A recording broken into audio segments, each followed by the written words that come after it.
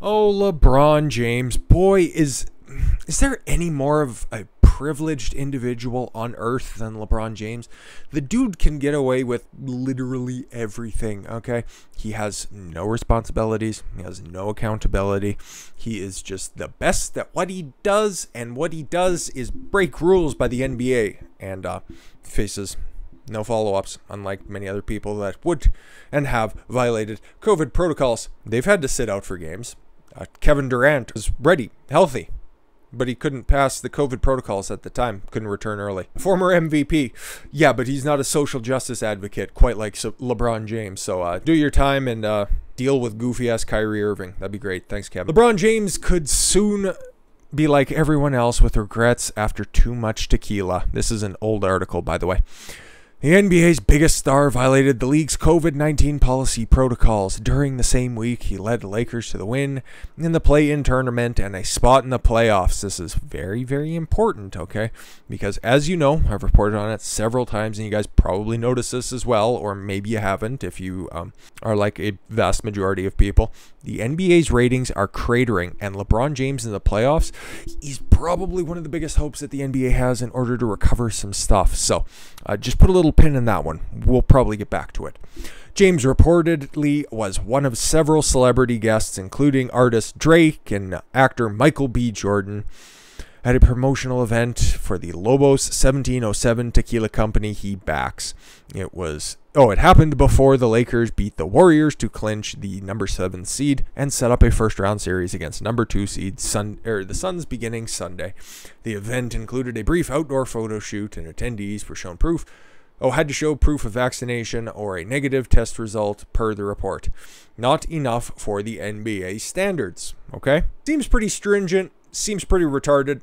I wouldn't want to be hanging out with these fucking goofs anyways, mostly because Drake is insufferable, and if Michael B. Jordan is one of the biggest actors right now, that gives you a pretty strong indication as to the health of Hollywood. You'd love to see it burn. It's a violation of the agreed-upon protocols, a league spokesman told ESPN, and as have in other comparable instances around the league, it has been addressed with the team. Well, how was it addressed? Well, we got a statement straight from the NBA on this one, and I know my little goofy dome is cutting off a little bit, so I'll go ahead and read this for you, and hopefully there won't be too many stops for just sheer anger. So that infraction, just setting the scene here, happened May 22nd, okay? So the NBA had to sit on COVID protocols for a couple of days in order to come out with this very, very China-friendly statement. NBA Chief Communications Officer Mike Bass issued the following statement to clarify any remaining misconceptions. LeBron James briefly attended an outdoor event. He still attended the event. It doesn't matter. What are the reports? You can catch the coof in what, just a couple of minutes, even be in close proximity to somebody who's positive? Or maybe that's from a couple of months ago. Who knows? You're still liable, even if you only briefly attended the event last week, where participants were required to be vaccinated or return a negative test result. Okay, that's part of your policy. Under these circumstances, and in consultation with medical experts, it was determined that his attendance did not create risks related to the spread of COVID-19, and therefore no quarantine was necessary.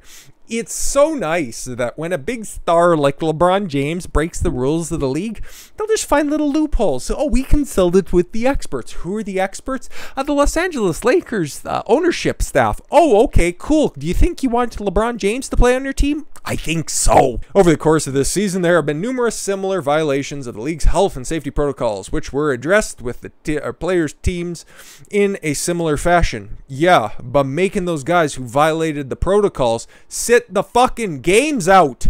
Under the current NBA rules, vaccinated players are permitted to engage in outside activities, including their individual commercial arrangements, such as a sponsor appearance or ad shoots. But it was event for one of your many numerous brands, which unfortunately we're going to be flush with LeBron James a lot even after he retires. He's not going to be like your standard athlete where he's eventually just going to ride off into the sunset and set up a used car factory. Hey, come on down to LeBron James Chevrolet and Buick. We got the Buick Enclave, and at the prices that we have them listed, it's a slam dunk. Now, this motherfucker's going to be in everybody's hair for fucking decades, and that just kind of sunk in a little bit, and it's troublesome, to say the least. Ugh, god damn it. He's just going to be like Obama, isn't he? I can see them doing a whole bunch of charity events, just spreading their fucking divisive language. God damn it. I used to like LeBron a lot. Must be something in the water. Who knows? Anyways, there was something funny that went around. Okay, there was this Idaho police officer, right? You've probably seen the little TikTok thing, especially if you have a positive AIDS or cancer diagnosis. You've seen the TikTok out there, okay? We're gonna play it because I find it very funny, and it's just a mocking thing, okay? Dispatch, I've arrived at that disturbance. Will you have Lebron call my cell phone right away, please? Thank you. Excuse me, sir. Excuse me. No, can you put the knife down, please, sir? Sir, no, sir, don't stab it. No, stop stabbing. Stop. Oh, hold on. It's LeBron. LeBron, hey, yeah, it's me again. Listen, I'm out here at this disturbance call, and there's a guy trying to stab another guy with a knife. What do you think I should do? Why does that matter? Okay, well, they're both black. So you don't care if a black person kills another black person, but you do care if a white cop kills a black person, even if he's doing it to save the life of another black person? I mean, it doesn't make a whole lot of sense, but then again, you are really good at basketball, so I guess I'll take your word for it. I don't know about you guys, but I find that really fucking hilarious. And the proper context for that video, it came out just a couple of days after, what the fuck's her name? Ma'Khia Bryant, that big bitch who tried to come in and fucking fricassee her friend across her rather large body. The officer managed to shoot her mid-stab. And then LeBron James had the audacity to tweet out, "Your next hashtag accountability for the police officer who performed the fucking circus level trick shots."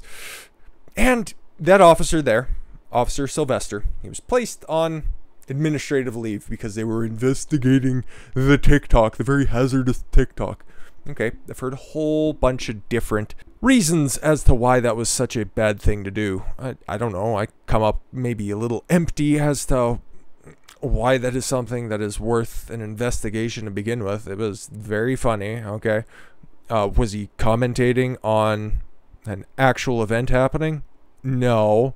Would the joke be funny without being in full dress, in full uniform? No. The entire joke is predicated on the police asking permission in order to stop a stabbing in progress from our Lord and Savior, LeBron James. And thirdly, would anybody think that that is standard operating procedure for that police department? Like, would anybody be confused by that? There are some special ed kids that are on TikTok, but I even think that's a bit of a stretch. So the investigation happened, and then he was allowed back to work because obviously everybody could see that that was a joke. There was nothing wrong with that. But then this came up today that, yeah, that cop got fired. Cop got fired for the exact same reasons why the father in British Columbia of the kid who is transitioning, thanks to Dr. Wallace Wong, I remember that asshole's name because he's a child mutilator, ended up would refuse to call his daughter his son because that's fucking retarded. And no, he didn't get thrown in jail. No, he didn't get fined and found in contempt of court because he misgendered his daughter. No, he got thrown in jail because he violated a court order saying that he can't misgender his daughter. And the only reason that that was something he could get thrown in jail for is because it's illegal to misgender people in Canada because we're such a fun and carefree society. Suck a she-male dick. Officer who mocked LeBron James gets fired. A law enforcement officer whose social media video mocking basketball star LeBron James went viral as he has been fired, an Idaho official confirmed Thursday. Nate Sylvester, who was working for the Bellevue Marshal's office when he made the video, was suspended in April when the investigation took place. He was later allowed to return to work but placed on probation. During the week of May 20th, while working, Sylvester violated several city and state policies, Mayor Ned Burns said in a statement. Which were those policies and which were those infractions? He's on the taxpayer dime, so we should know why he was fired. After previous policy violations, Deputy Marshal Sylvester was placed on probation and was on what is called a last chance agreement with his superior officers because of his continued policy violations. The marshal has terminated Mr. Sylvester. The firing did not stem from former official social media posts, the official said. it's kind of like having a YouTube channel, and the first strike that gets leveled at your channel for, say, oh, I don't know, claiming that Bill Gates wants the entire world to switch to synthetic meat is somehow in violation of medical misinformation. The next time you get some kind of an erroneous strike on your channel, yeah, you immediately get taken down for 7 days. Something tells me this dude, he got his name out there, whether he likes it or not. The post went viral. A lot of people found it hilarious, and then you had your LeBron James stands out here being like, you mocked our king, and they were going to do anything to take you down. Something tells me, I don't know, if you do a little bit digging into these violations, I'm thinking that they're probably just phony complaints from a bunch of people who have a little bit of a problem with taking a joke. Sylvester mocked James, a forward for the Los Angeles Lakers, after the basketball player posted a photograph of the police officer who fatally shot a girl in Ohio last month.